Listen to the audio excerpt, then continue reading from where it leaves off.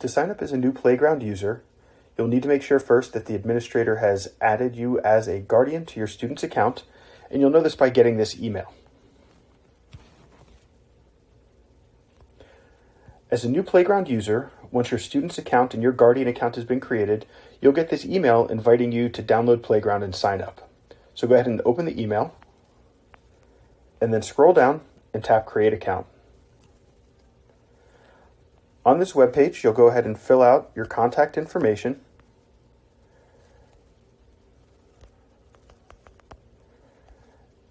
add your phone number, select your relationship to the student from the list, create a password, confirm it, and then click Create Account.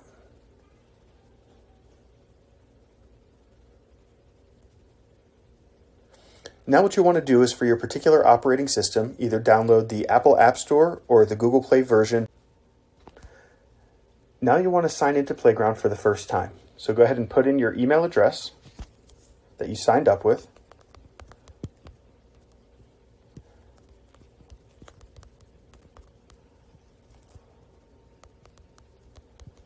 And your password, and then click Sign In. We would recommend allowing notifications so when things are pushed to the school timeline or activities have been added or announcements, you'll receive those directly to your device. Now you select your name from the list, and congratulations, you've signed up and installed Playground and are ready to go.